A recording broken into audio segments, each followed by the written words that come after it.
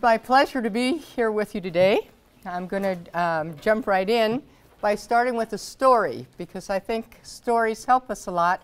What I want you to do during this story, hold on, my, got to change it. This is not set up right now.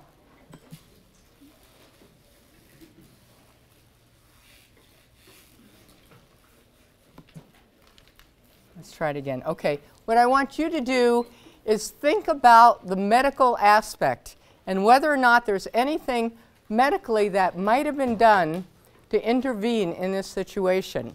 I'm going to tell you about Jill. Jill was a runaway teenager at 14. She had a sexually and physically abusive situation at home that she was escaping, and she was homeless until she was approached in a suburban mall by a man named Bruce. And Bruce promised to help her and provide work for her. So he took her to his office, and his office was the cellar of his home. He hung her up by her wrists from the ceiling with leather straps. He stripped her, beat her, tortured her until she agreed to work as a prostitute. And that included that he hung her so that she had permanent scarring and damaged her vocal cords that affected her speech. So once Jill had agreed to serve as a prostitute, Bruce started bringing clients into his home to have sex with Jill. And some of the clients would pay extra, and then they would get to do what they wanted with Jill. This went on for 3 years, and she suffered this torture and repeated rape, and she eventually got pregnant. So Bruce decided that she should have an abortion, and he decided that he would do that. And so he tried to do an abortion, but he was unsuccessful at it, and Jill started to hemorrhage. So he had to take her to the hospital at that point. When they got to the hospital, he said that he was her older brother and she was schizophrenic. And he was trying so hard to take good care of her. In fact, there were notes in the nurses' records about how much they thought Bruce was just wonderful because he was with her constantly. He never left her side. When they tried to talk to her, he would answer, he would take over, he would try to do all of these things for her. So while she was there, they thought because of her schizophrenia, she was hallucinating, and she was saying these strange things like the fact that Bruce was holding her captive. But of course, they knew from Bruce that she was schizophrenic, so they didn't pay any attention to that. She was in the hospital for 3 days. She wound up in the operating room for a curettage. She got several units of blood. She got antibiotics to prevent infection. So she got that all in the hospital, but here's what she didn't get. She didn't get a mental health consultation, even though it was said she was schizophrenic. She was never questioned about any of her injuries without Bruce being present. There was no social service consult, and she was ultimately discharged from the hospital without ever having the ability to get free from her captor, even though here was an opportunity. So this continued, and Bruce moved around quite a bit so that they were less likely to get caught. And they were actually down in Arizona, and they stopped at a truck stop, and he told her to go in to get, I have to change this to Coke, because I know that's one of your sponsors, right? He told her to go in to get a Coke, and she was really dehydrated and tired, and she fainted on the steps of the truck stop. So the truck stop people called the paramedics to come, and again, Bruce said that he was her older brother. When the paramedics got there, on their physical exam, what they found was someone who was dirty from head to toe. She had sores on her ankles and her wrists from being bound. The corners of her mouth were bruised from wearing a gag for several days. And they treated her for her hydration, and then they left. Interestingly, while that was going on, he tied her up again, and he put her back into the truck. A man and a woman were at the same truck stop in a Cadillac, and they saw her being tied up and put back in the truck, but they didn't want to get involved, so they didn't do anything. And the only reason she was able to escape was that Bruce was arrested on other charges, and when that happened, the police went to his home to look for evidence, and they found her locked in a closet, bound and gagged and blindfolded. And that's how Jill finally escaped. And Jill's story all happened before she reached the age of 18. So this is a kind of story about the human slavery that goes on today. And I think when we hear about slavery in this country, we think about the fact that, well, slavery ended in 1865. That's when the Civil War was over and we didn't have any more slavery. Actually, slavery had gone on for 400 years before the Civil War happened. And in 400 years, there were a total of 9 million slaves over that 400 years. Today, in this world, there's somewhere between 21 and 27 million slaves just today. So it's certainly not something that's gotten any better. There's two categories of human trafficking. One is labor trafficking. I'm sorry, did that show up yet? Yes.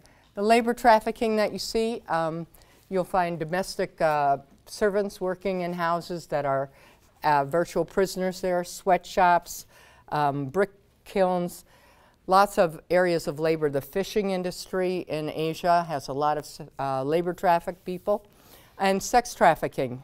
And that's the area that most of my work has been in. And these are the types of things that you see in that area. There's other kinds of trafficking too. For example, in Syria today, you know about the terrible violence and the fighting that's going on there. Some moms will look at their kids and they'll know that there's not very much chance they're going to survive staying where they are in Syria. So they will put them in a boat and they'll send them across to Greece, because Greece has a lot of coastline and a lot of places you can sneak into a country, and they figure at least they'll have a chance if they can get away. And then when they get there, if a trafficker finds them, they'll take them and they'll use them for organ transplants. They'll take an eye from them, or they'll take a kidney from them, or they'll take 2 kidneys from them, or they'll take 2 eyes from them. So you can traffic many, many different things. It's thought today in the United States that $9.5 billion a year is in the trafficking industry. And in the world, it's thought that it's a $32 billion industry, which is only secondary to the drug industry. And why is this such a huge problem? Because it translates into money. And so besides just Ma and Pa organizations, now you run into mafias and big organizations that are getting involved. Because, for example, if I'm selling drugs and I sell you my drugs, I sell you my product and it's gone. I have to get some more product to sell. But I sell you a girl and then I take her back and then I can sell her to you and you and you and you and you, and I sell my product and I make a lot of money off of that product, much more than I would in drugs. I just put this up to show you that there's 2 kinds of trafficking. Countries are either considered a source country, which means that the women and girls come from that country to be trafficked, or there's a destination country, and that's the country that they'll go to. For example, with the fall of the Soviet Union and the large unemployment and economic issues, women were told there, we'll get you a job in a restaurant, we'll get you a job as a nanny, we'll get you to Canada, we'll get you to the United States. And they get them over here and they lock them in a room and they take their passport and they don't feed them and they rape them and they don't know where they are and they can't speak the language and they stay there until they agree to be prostituted. So the United States is both a destination country, people coming from other countries to work here, and a source country. We grow our own people for prostitution. In Minnesota, to bring it home a little more, there's actually in national categories kept A, B, C, D, E, and F of levels of how legislature and work is going to deal with trafficking issues there. Minnesota is considered a C country and is considered the 13th largest state for trafficking of children. in this country. If you look at the counties, this is a map with counties, every single county in Minnesota has human trafficking found in it. And they come from cities and towns all over this state. It's not just St. Paul, it's not just Duluth, it's Red Lake, it's Pillager, it's Maplewood, it's Mankato. They come from all of these cities. And they also come from lots of states, and they come from Chicago and Las Vegas and Wyoming and all over, and they're here from many, many countries in addition. So you can find this state of Minnesota is both a destination state and a source state. And I think one of the most disturbing statistics about Minnesota is that it's the second in the nation in the online solicitation of children. Those are statistics from the FBI. How do people find these young women? Well, I just pulled this up this week off of Backpage.com on the internet. It's said by the FBI that there are over 500 ads for trafficked women and girls and boys in the Twin Cities in 24 hours.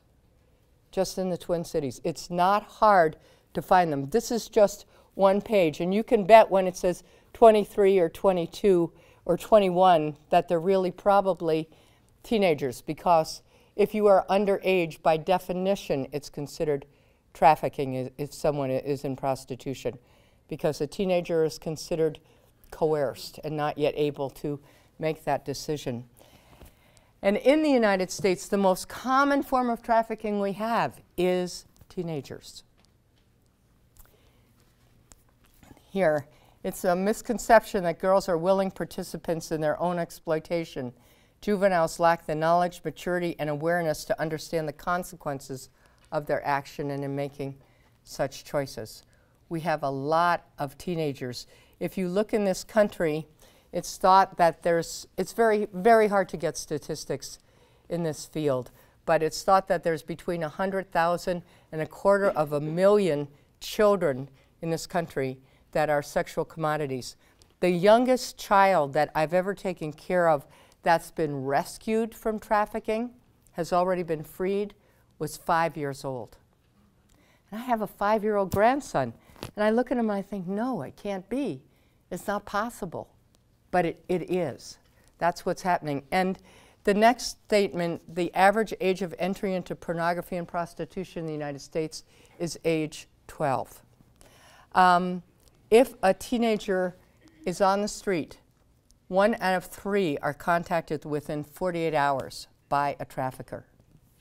So how do you wrap your mind around something like that? Well, if you look at domestic minor sex trafficking in the United States, remember I showed you 100,000 to 230,000 girls. Let's just really dumb that down and say only 50,000, less than 18.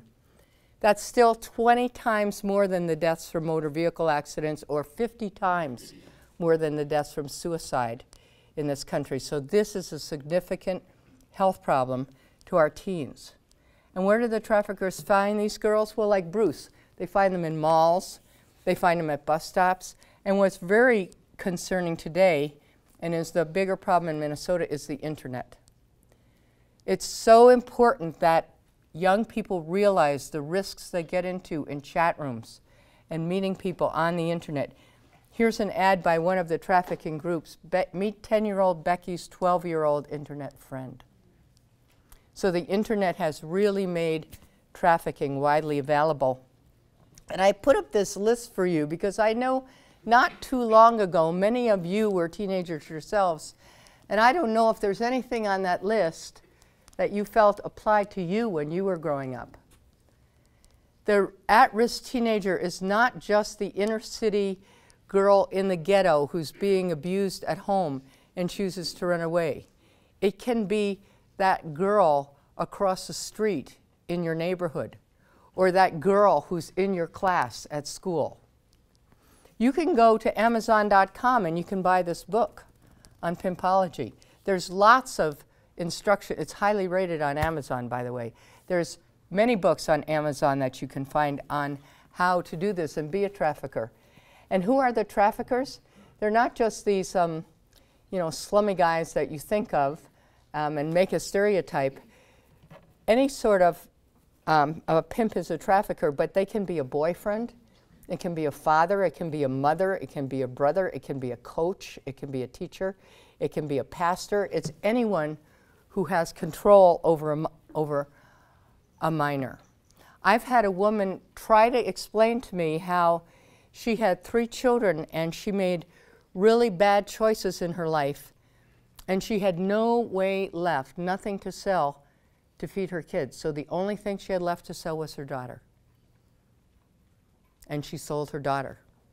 I see another little girl in Nicaragua several times a year, and she was sold by her mother for $7.60. So how does that help you with your self-esteem and how good you feel about yourself? Traffickers, in this study, for example, which came out of GEMS in New York just a year and a half ago, you could see many times it's immediate family, it's boyfriends, it's not people who just get kidnapped, although that can happen too.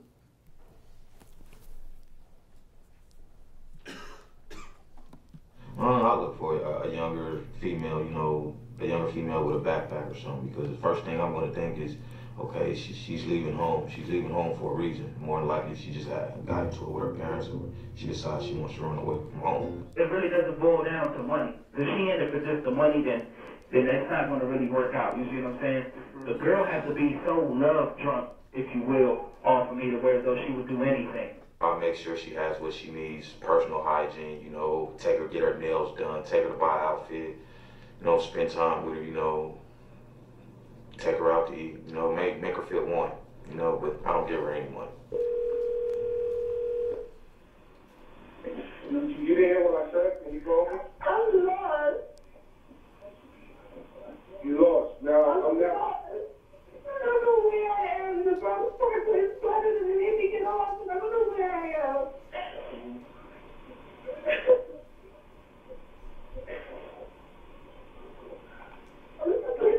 I don't even know how to get to heaven anymore. I know you better shut the f*** up while you're driving my car and act like you got some sense. Are you deaf? Yes, sir. It goes on, but I think you get the idea. Here's a quote: "You promise a girl heaven and she'll follow you to hell." That's from another book on trafficking. This one's from The Pimp Game. You start to dress her, think for her, own her. If you and your victim are sexually active, slow it down. After sex, take her shopping for one item. Hair and her nails is fine. She'll develop a feeling of accomplishment. And after you have broken her spirit, she has no sense of self-value. Now, pimp, put a price tag on the item you've manufactured. So who's the buyers? Who's the Johns that take these girls? Well, again, 40% worked in professions of trust or authority. So they're teachers, they're coaches, they're pastors, they're law enforcement. Many women who have been trafficked are very afraid of law enforcement because that has been some of the people that have bought them and that they have worked for. And many people are looking for younger children. If you look in other countries, for example, a myth in Southeast Asia is that if you're HIV positive and you have sex with a virgin, your HIV will be cured. So that's a reason that men will go for, 6, 7, 8-year-old virginal girls and pay more for them. What causes sex trafficking? Well, if we could just put a finger on one thing, we could probably fix it. But the problem is you can see that it's multifactorial. All of these things come into play when it comes to trafficking, and we really could spend a whole hour just talking about the causes that come up. What about the impact of trafficking? I like this quote a lot. Sexual trauma is unique from other forms of trauma. It's a violation of the most intimate and personal aspects of the self. One's own body becomes the setting in which the atrocities are perpetrated. And that has a tremendous effect on someone forever. There's lots of ways of recruiting for trafficking, some of which we've talked about. There's lots of methods of conditioning that are used. Again, we could spend the whole time just telling you stories that people have told me about how they've been treated. But we need to spend the rest of our time on the health problems that come up and what you can be doing about that. Here's just some quotes about health. Trafficking harms women in insidious ways that create messy health problems. The physical and mental health consequences are not a side effect of trafficking, but a central theme. And trafficking is a healthcare issue in that healthcare is central to restoring the well-being of the trafficking survivor. Just changing laws and getting more police out working are not going to solve the problem. People in medicine have to be involved. And here's a study that was done in an emergency room department. And they looked at 4 large emergency rooms in the Northeast. 98% had no formal training on trafficking. And hopefully that's changing. That's one of the first things we're trying to do. This is a study that showed that in Los Angeles, women who had been freed from trafficking, half of them had seen healthcare providers while they were in trafficking, and none of them had been released because of that. There's a new study from New York in which 87% of people freed from trafficking said they had seen a healthcare provider while they were in captivity. Also, they lack a lot of preventive services, so what you're going to see are more advanced cases of certain problems. For example, it's not likely a pimp's going to say, come on, it's time to get your yearly mammogram. They're just not interested in that. They don't have access to care. Many people have no idea where to go, even if they wanted to, because they don't know where they are, and they're moved around a lot. A lot of the health problems that victims of trafficking have to do with their living conditions. They have a host of physical and psychological problems stemming from the conditions that they're kept in or they work in. This is a picture from a brothel in Mumbai, and what you basically see is this woman's whole room. That's all that's in the room is the bed. She has her children under the bed while she's working. There is no sinks, there is no toilets, there's none of that in these houses. You have to be careful when I was working there as you stepped, because there'd be rats everywhere. Their living conditions can be very poor. And when you have poor living conditions, health-wise, what are you going to see? You're going to see malnutrition, diarrhea, scabies, head lice, typhoid, tuberculosis, impetigo. You'll see a lot of children that are malnourished, and that's going to stunt their growth.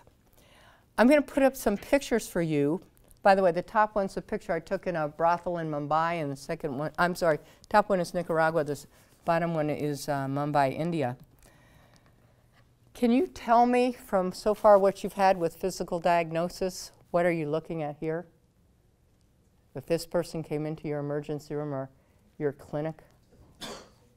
Scabies. Scabies. Lice.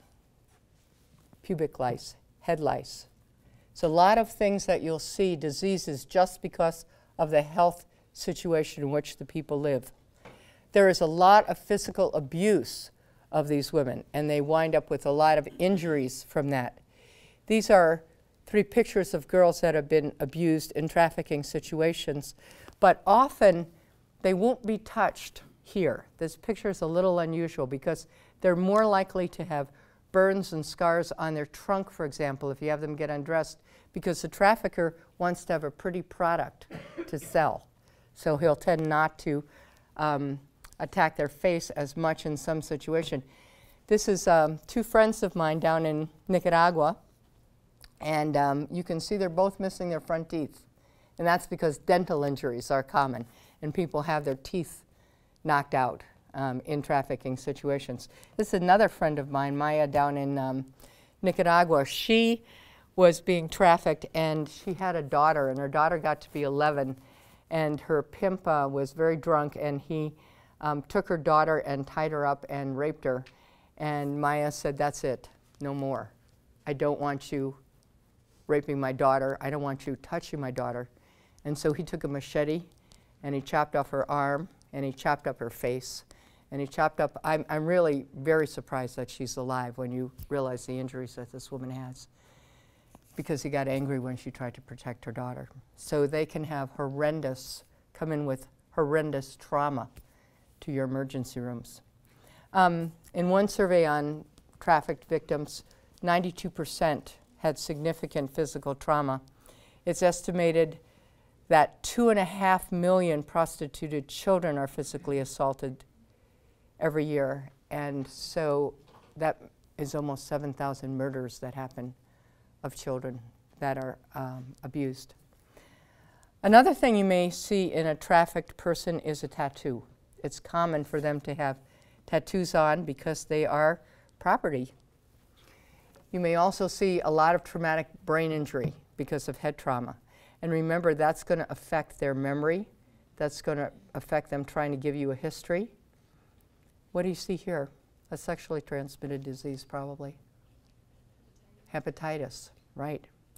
A lot of sexually transmitted infections like are listed here. And the things that influence the amount of sexual infections is the degree of partners. Some women have as many as 40 to 50 partners in a day. Condom use, of course, will decrease the number of STDs or STIs, but many women don't use condoms. They don't use them for two reasons. One, they have no ability to negotiate condom use with the John. They have no control over the situation. But secondly, other women will choose not to use a condom because if they don't use a condom, the man will pay them more. And if they get paid more, they can feed their children better. Coitus during menstruation I have down because you know the phrase 24/7. That phrase comes from the trafficking industry. These young women are available 24/7, 7 days a week, every day of the month. HIV/AIDS, obviously a risk for trafficked people. You may see symptoms of that. What about this one? It's a very painful condition. Some people can't even urinate when they have this. Do you know what it is? Herpes. And condyloma and molluscum. Here, this is some condyloma on a tongue. And that actually, the lesion on the tongue on the right, that's a lesion of secondary syphilis. This discharge, these adhesions on the liver, these are all late complications of gonorrhea that we may not see in this country, in someone who's not in this situation who gets early care.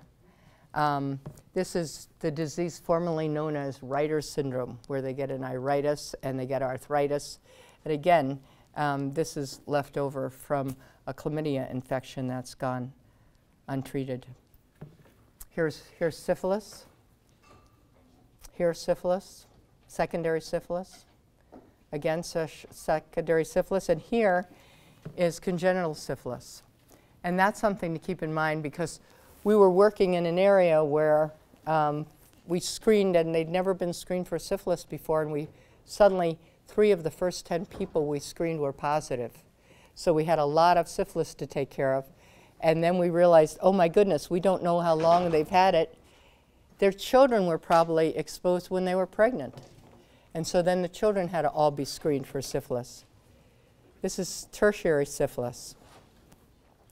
Let me go on to pregnancy with trafficking and the consequences of pregnancy. This is a Lancet study where they thought that, I know some of you have class, so I'm not taking it personally that you're leaving.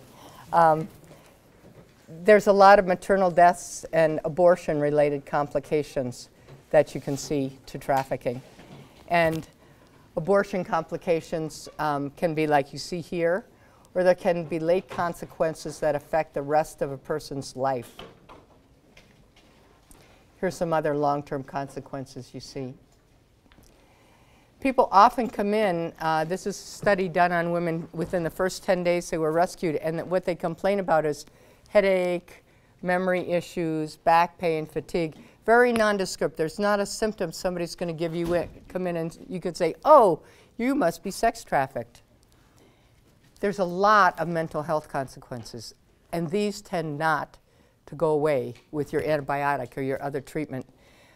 Here's a list of some of the ones you tend to see. And the younger a child is trafficked, the greater her mind-body dissociation and the more dissociative states that you find in them, the more learning disorders and things that will affect them going to school. And remember, it's not just the gal going, it's not just the kid that's being trafficked, but it's the child of the woman being trafficked who may not be trafficked themselves, but they watch their mom going through all this. And they are often abused by the trafficker because that's how he keeps the mom controlled. Flashbacks, very common, and substance abuse, very common, because for two reasons. One, the trafficker wants to control the woman, so if he can get her addicted to something, it's great, because then she's dependent on him for staying with the substance. Second, she uses it to try to soothe herself, because their lives are a living nightmare. I put on this picture just to wrap this up, this section, because pictures say 1,000 words. And these are two girls, one from Florida and one from Colorado, before trafficking and after trafficking. They have a huge effect on people's lives. Let me just go through a couple things quickly to tell you. One, you're not going to come in like a knight on a white horse for a trafficked person and get them free and be the big hero. They often don't want your help. They are often very afraid to get away from the trafficker. They're a very complex group because they're afraid of the trafficker, and yet often that's the only person who's ever fed and clothed and taken care of them. This is a gal who's been trafficked. Make sure you're paying as much attention as you can, because sometimes these girls are going through very difficult times and you would never know. And they want to speak out, but they're too scared. I didn't really feel safe talking about it because for me in the medical field, there's always, whenever there's anything that's remotely criminal, there's always police involved, and I don't have good experiences with the police. As long as she feels safe and she knows she's not going to get in any trouble, you can have her speak about a lot. If I was just been able to feel safe and comfortable, I think I would have spoke out. We talked about Bruce and him being with Jill constantly. That's a problem for people accompanying trafficked people. And they're not very good at giving a history. That's another sign you have. They don't know where they are, their history changes, the pieces don't fit together.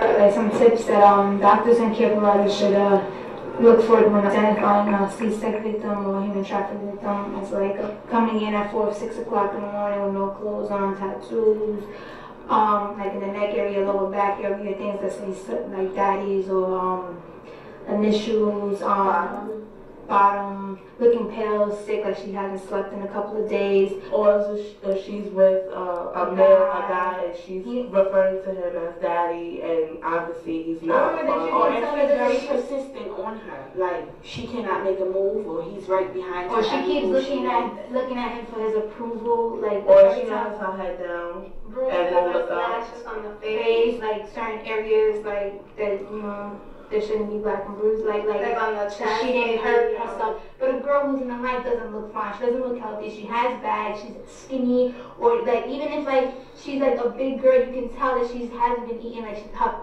skin looks pale. These are all women who have been rescued for trafficking.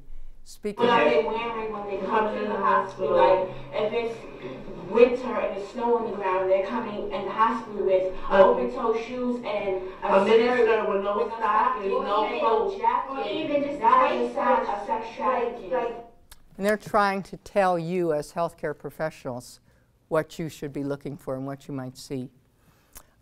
Just another general list of identifiers. And you have to get that person, like Bruce, away before you ask any questions or go any further.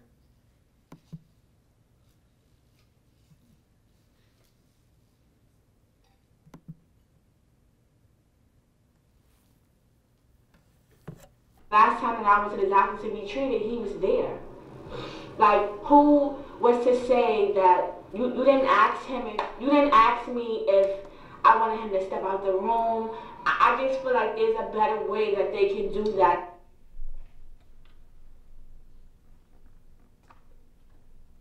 She can say, you know, I need to speak to her for a minute, or we need her to sign papers, or let's take her for x-rays, or there's something that can be said, because domestic violence is a huge issue. They put me in a room, and he was in there with me.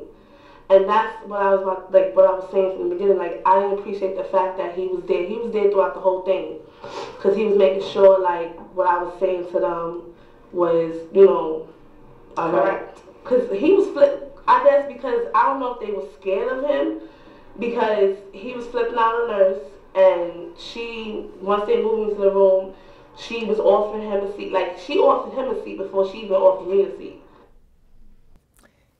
If you're suspicious, if you think this person may be trafficked, you could start asking them questions. What are your working or living conditions like? Where do you sleep and eat? Do you have to have permission to go to the bathroom? Is there a lock on your door that you can't get out? Have you been asked to have sex with multiple men each night? Do you have to reach a quota of money before you're safe to go home? There's all sorts of questions that you can use to pull out more information. If I was a doctor and I'd be asking questions, my first question would be, are you okay? It seems like a dumb question, or just simple, but sometimes it can make you break down and really think about it, because if somebody would ask me if I'm not okay, I would have actually broke down. There is so much that you can do. If you suspect that someone's been a victim of human trafficking, you've got to get some information so that you're able to find this person's later. You have to be able to gain their trust. You don't want them to think you're going to call the police on them and get them arrested, which happens in some places. And to be able to do this, you've got to do your homework before the person comes in, because once they're sitting in front of you, you don't have time to start investigating and saying, who can I call in Minneapolis that's going to know what to do about this person? Some places you may wind up in, you may not have well-trained law enforcement. You do here in St. Paul and Minneapolis. They're not going to come arrest that girl, but in many places they are. So you've got to know what you have for resources, and here is what you can do to get information right away. This is an easy number, 888-3737-888. Can you say that? 888-3737-888. That's a national Polaris hotline. If you call them and you tell them where they're located, they will tell you what the resources are in your area to try to work with trafficked women. You need to develop a protocol for your emergency room, for your reproductive health clinic, for your urgent care, for your office, so that you've got people that know what to do when these people come in. Because the last thing you want to do is put that person or you or your staff in a dangerous situation. So you have to have everybody trained right from the beginning. And I just want to throw one more comment in. I've talked a lot about girls and women because more than 75% of trafficked sex victims are girls and women. But boys are trafficked, men are trafficked.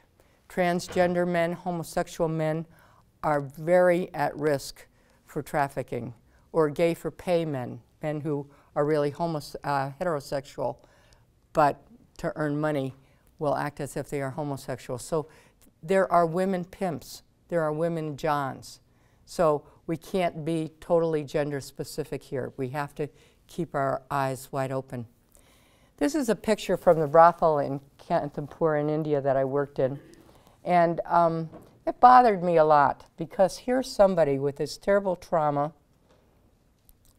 probably shot or stabbed and now being robbed, and people are just sit there and they're not really doing anything or paying attention. And I think you hear stories like Jill and you think, well, didn't anybody care?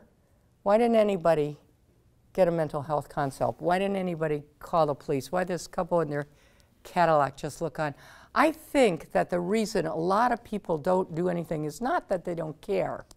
I think it's that they don't know and they don't understand. And they have to be aware that trafficking is an issue. And now you're aware because you've been here and you've heard about it. And that's the first step of action, and it also empowers you. But now you have a responsibility. And this awareness starts with you. So let me close just as Dr. Seuss says, unless someone like you cares a whole awful lot, nothing's going to get better. It's not.